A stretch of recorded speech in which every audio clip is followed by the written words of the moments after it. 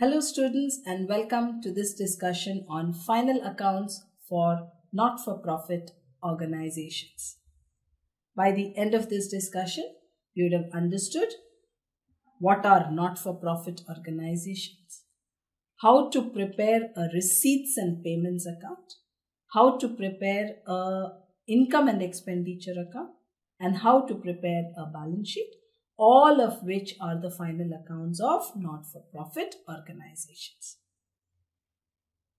You would also know the difference between the final accounts of profit organizations and those for not-for-profit organizations. So, happy learning.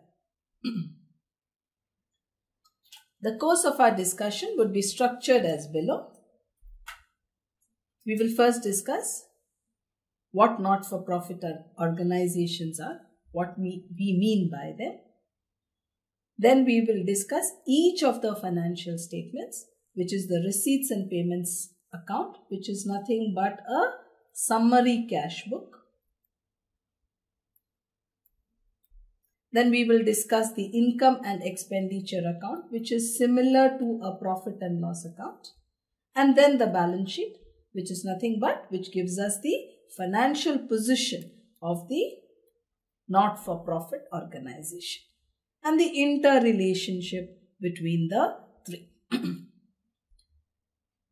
Next, we will briefly discuss what the difference between the financial statements of a profit organization and that for a not-for-profit organization. Finally, we will discuss some of the special items that we have, special accounts that we need to deal with when we are dealing with not-for-profit organizations. These may be an endowment fund, maybe legacy, maybe a donation fund, subscriptions, etc., etc. Finally, we will take a quiz to test our understanding of all the concepts discussed.